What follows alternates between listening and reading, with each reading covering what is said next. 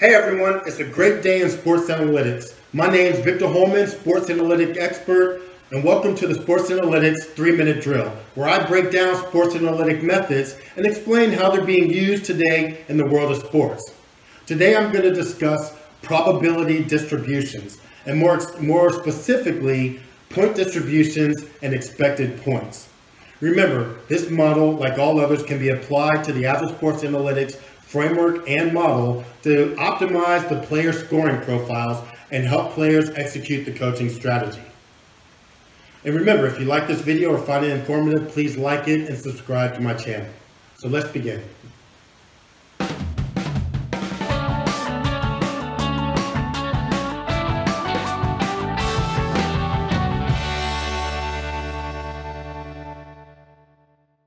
In probability theory and statistics, a probability distribution is a mathematical function that provides the probabilities of occurrence of different possible outcomes in an experiment.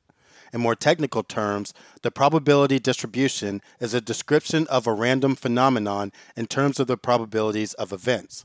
For instance, if the random variable x is used to denote the outcome of a coin toss, the experiment, then the probability distribution of x would take the value of 0.5 for x equals heads and 0.5 for x equals tails, assuming the coin is fair.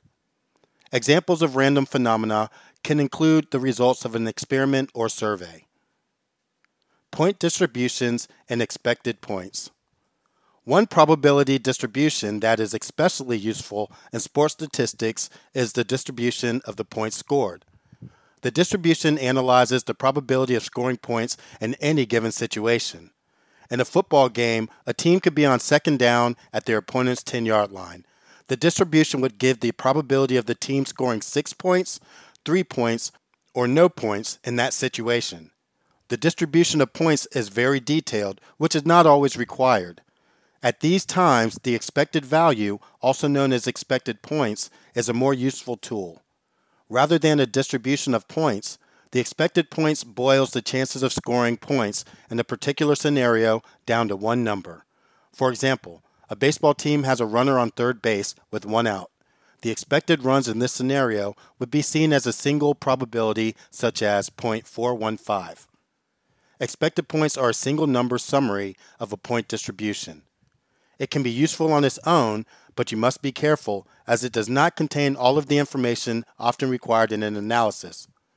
Relating it back to the distribution can prove to be very eye-opening and looking at the expected points of scenarios that are very similar to each other. There are two basic methods used to determine the probability distribution of points. The first approach sifts through all of the historical data available, combining similar scenarios together to determine the probability distribution. This approach assumes the current scenario will follow a pattern similar to previous scenarios. The second approach is to use a probability model based on the probability of certain outcomes occurring and creates the probability distribution from that information. The type of approach used depends on the type of game being analyzed. Neither method is able to guarantee the expected points in a given situation, as it is unable to take into account the intangibles of the individual players on that specific day. Analysts can use the probability distribution to look at the probability of the impact different plays can have on the outcome of the game. This helps in ranking which type of play in a given scenario is most likely to gain the outcome desired. They can use expected points to analyze a coach's choice and which play to call and how effective it will be in that situation, or whether a different play would be more likely to have a positive outcome.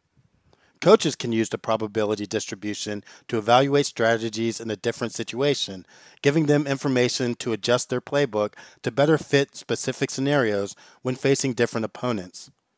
Looking at expected points helps them decide which play is most likely to result in a score. And that's probability distributions applied in sports analytics in 3 minutes. Thanks for watching this video, and I hope you found it informative. If you'd like to learn about a groundbreaking approach for leveraging analytics to get players to execute team strategy, check out my Agile Sports Analytics framework, software, and mobile app.